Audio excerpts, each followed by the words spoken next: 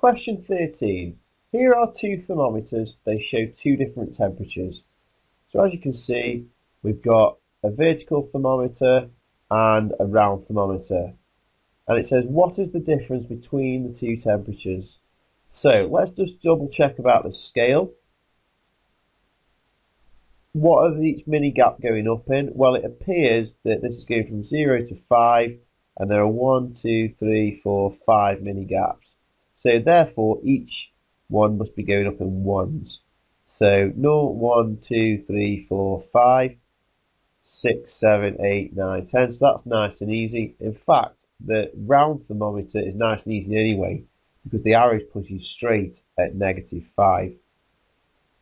The vertical thermometer, this is got a large gap of 10, and there are 1, 2, 3, 4, 5, 6, 7, 8, 9, 10 gaps. So again, they must be going up in ones, which helps us to find out the reading on this thermometer. So we're going 9, 10, 11, 12, 13. So the reading on that thermometer is 13. Now we need to find the difference between the two temperatures of 13 and -5.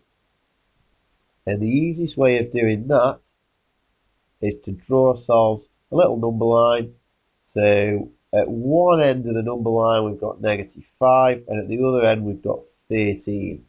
Now 0 would be somewhere in the middle. It wouldn't be exactly in the middle, but it'd be somewhere in between those two numbers.